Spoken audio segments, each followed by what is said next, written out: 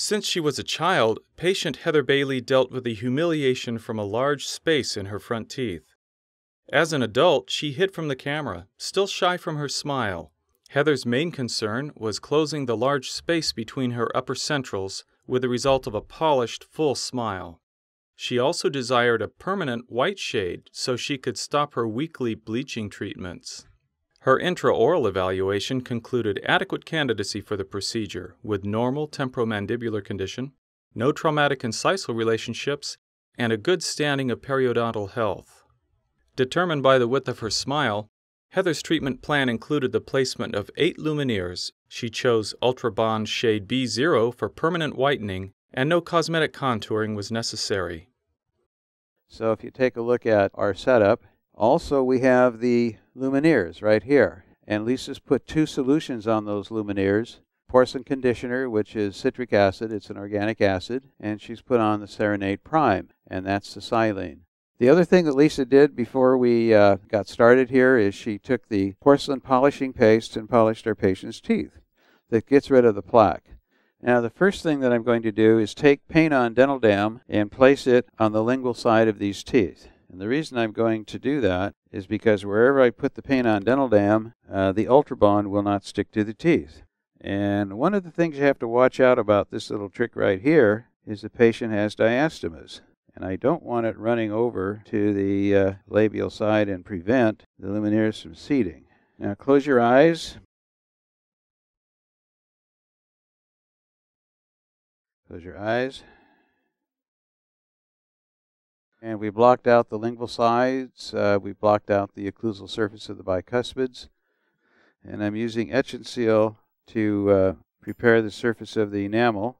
By using etch and seal, it's medium viscosity. Notice how it stays clinging to the tooth. So if I want to use it on my regular cavity preparations and dentin is exposed, the aluminum oxalate will seal the dentinal tubules and help prevent sensitivity. So we're going to apply 2 solutions to the tooth, etch and seal, and tenure AB. I like tenure AB because it's not light dependent. It's been used over the years. It's been clinically proven. Probably in about 10 to 20 minutes, we will have done surface preparation and bonded the Lumineers. Well, actually, I wouldn't want to take longer because the longer you're in that position of surface preparation before you get the Lumineers bonded, why, the more chance you have for contamination. So here we are. Tenure S is a bond enhancer. Now I've completed surface preparation, and we're going to place the Lumineers. But everything was ready ahead of time. We weren't doing one tooth at a time or anything. We're doing them all. I can do all these teeth in the same amount of time it takes me to change one to get the right shade. And you can see how easy these go into place. This is the part where, even though I may seem to be relaxed, it's the stage where I'm the most concerned, because anything I do in here, if I don't do it right, is pretty much committed. And I gently seat each Luminaire. When I put the tip on it lightly, I see a little Ultra Bond ooze out from all the margins. That's critical. Close your eyes. Now we'll do the right lateral. I always stay one tooth away. What I've just done is spot cured the Lumineers, and magnification is really critical to see all these margins. It really isn't a difficult procedure because we're just placing it. It's very low in viscosity, and when it polymerizes, it's rock hard. Close your eyes. And close your eyes.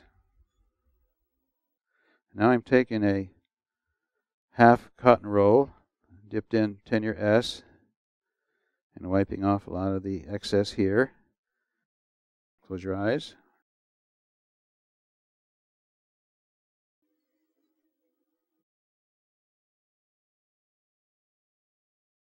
So now we're going to start the finishing.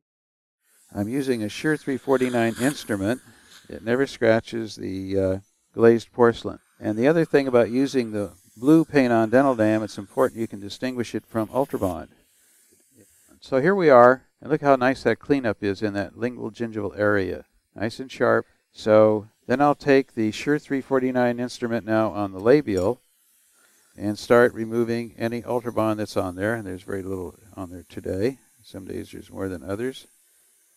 And you never want to take a hygienist scaling instrument. This is an orthodontic band seating instrument, the Sure 349, and orthodontists use it all the time. And all of these instruments I'm using are in the clinician's finishing kit, the Lumineers finishing kit.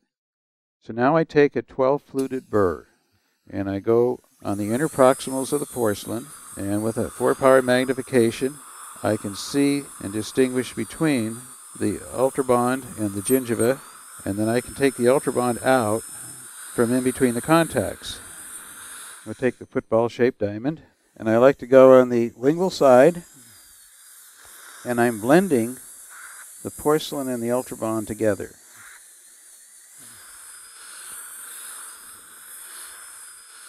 Now let's take a look at the interproximal areas.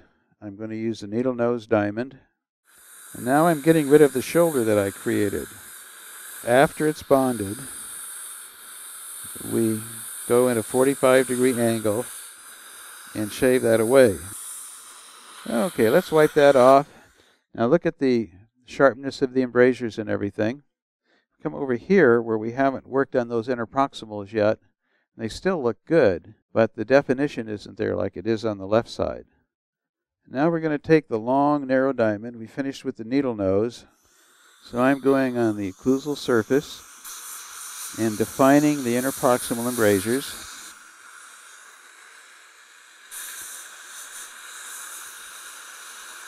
And removing as much Ultrabond as I can. And I'm just taking my diamond and let it follow the interproximal embrasures. Okay, so now we'll open the contacts. Now look how easy that went through. See that?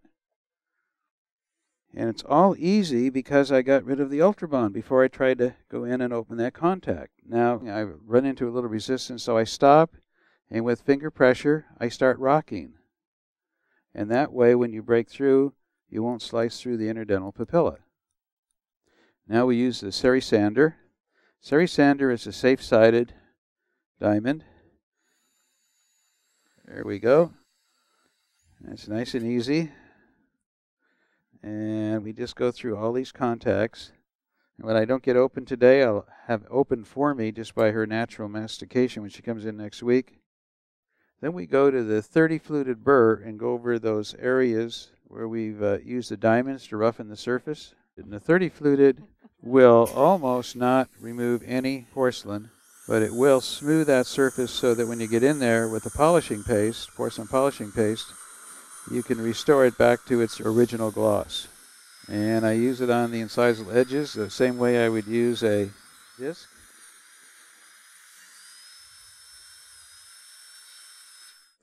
Let's take a look at the occlusion, because if you don't have harmonious occlusion open, you're going to break these. Close. Okay, open. Now let's take a look and see. So far, it looks like all of her marks are on natural tooth structure. And what you don't want to see is really strong marks on the porcelain. You want to see the strong marks on natural teeth. These lower anteriors like to knock the incisal edges off of your Lumineers. So I like to take and shave those down so they're not sharp right angles. And just rounding these edges makes such a difference from having a sharp point that wants to break those off. So now we're going to take a look at the patient overall. I would tend to not smile in pictures and try to hide my teeth. I didn't like my smile before. The Lumineers procedure didn't take very long at all, and now I will be able to smile without closing my mouth or take pictures normally and not be so self-conscious about the gaps in my teeth.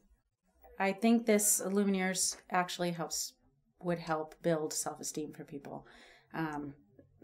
You don't really realize when you're older how much that has affected you throughout your entire life. Oh yes, I would definitely recommend this procedure to everyone.